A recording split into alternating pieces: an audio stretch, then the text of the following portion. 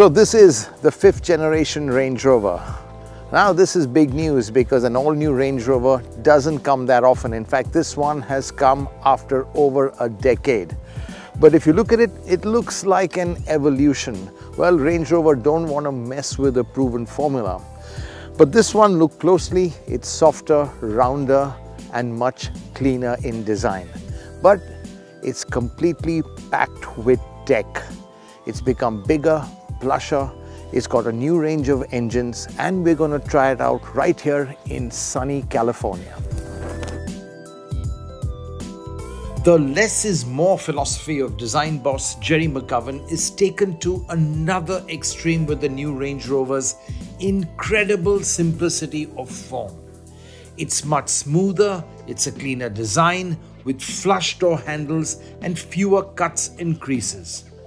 The shut lines are also tighter, which further enhances the smooth surface. A feeling of continuity and an uninterrupted visual link to past Range Rovers is a part of its enduring legacy. And that's exactly what most owners want. And to that end, the designers have done an outstanding job of retaining the familiar look but giving lots of modern details. The new LED headlights are slimmer but have exquisite detailing and look like cut glass. Fog lamps are slimmer and neatly integrated into the horizontal lines below the bumper, so you don't really notice them. You don't really notice the rear tail lights too because they look like black strips around the split tailgate and are hidden until they light up. Stand some distance away and you can't help but think that the smoother and more rounded shape has taken away some of the tautness or sharper look of the previous model. However, it's clearly a Range Rover and it's clearly a Range Rover for the future. And that future is most evident with high-tech bits under the skin. You have an electronic anti-roll bar which replaces the hydraulic one, a new 5-link rear suspension, and for the first time the Range Rover gets rear wheel steering. And this slashes the turning radius to just 11 meters. That's less than other SUVs in Land Rover's lineup. This new platform is also future ready for full electrification and is engineered to take a pair of motors and a large battery pack. A pure electric version is due in 2024. Yes, the new Range Rover is big for the company. It's even big in size. In fact, this all-new model is bigger than the previous one in every dimension. The standard wheelbase model is around 5 meters long, and the extended wheelbase variant is stretched by a further 200 mm, all of which goes into making the cabin that much bigger. Let's see what it's like inside. Whoa, look at that legroom. Well, this is the extended wheelbase, the 4-seater SV version, and it is very plush. Press of one button, recline, and the front seat moves forward and I can really stretch out. Let's pop the table open. As you can see, cup holders as well.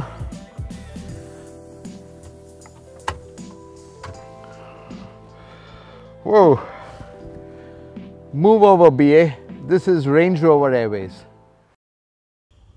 Once you haul yourself inside, you'll be gobsmacked by layers of quality material that surrounds you.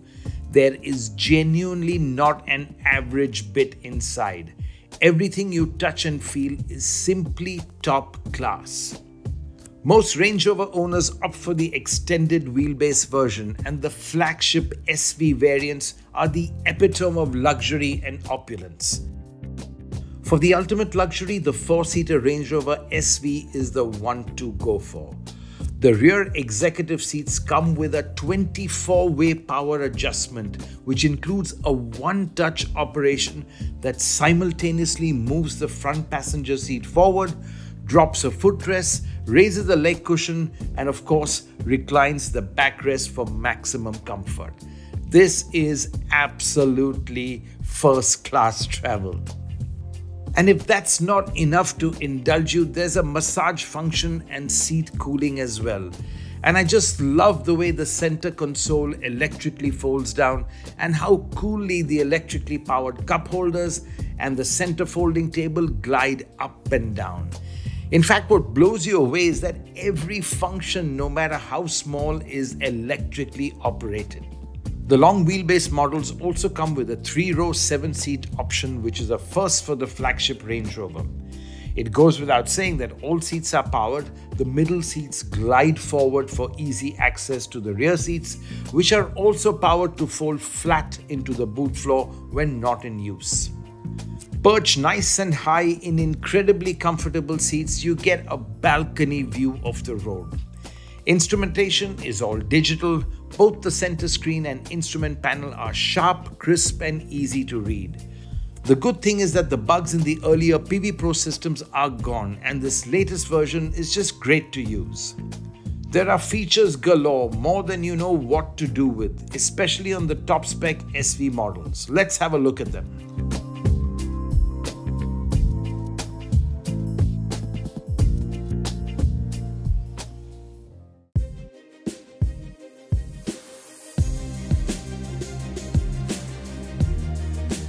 Engine options for India include the P400, which is a 400 horsepower 3-litre petrol, and the D350, which you guessed, is a 350 horsepower 3-litre diesel. Sadly, the P530 petrol, the BMW Source 4.4-litre twin-turbo V8, which produces 530 horsepower, is sadly not coming to India in the launch phase.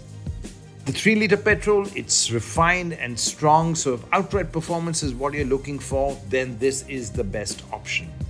In fact, the P400 has a willingness to rev, has a nice linear power delivery and a strong top end. But it's the D350 diesel that impressed me most. It's as quiet as the petrol, and it's only when you rev it hard that it gets a bit gruff, but that too in a sporty sort of way. What I love is the massive slug of torque dished out between 2000 and 4000 RPM, and it really makes this big heavy SUV feel light on its feet. Now ride comfort, that's really amazing. It's like you're riding on a pillow of air. In fact, ride quality, it's more luxury sedan than luxury SUV. And riding on these 23-inch wheels, the new Range Rover just flattens everything. Now this is a heavy car, 2.5 tons, and you can feel that way through the corners. I'm in dynamic mode and there's still a fair bit of body roll, but the steering, that's really the best part. It's accurate, well weighted, and that's what gives you the confidence at all speeds. It's only on twisty tarmac that you can feel every kilo of this 2.5-ton beast. Despite all the electronic trickery to keep the high-riding Range Rover on an even keel, when it's pushed hard, it rolls a fair bit in corners, even in dynamic mode.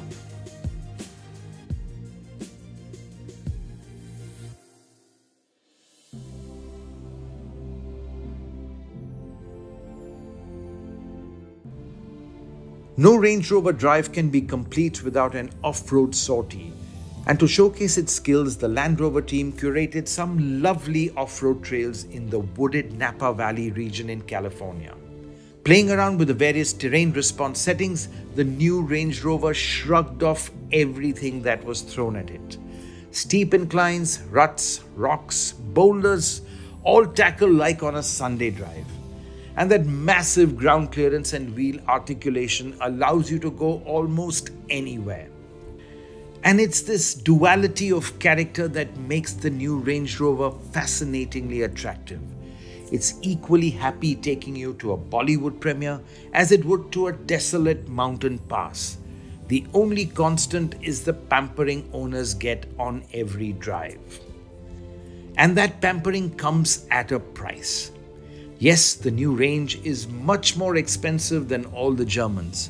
But remember, you're not buying just an SUV, but a special lifestyle experience.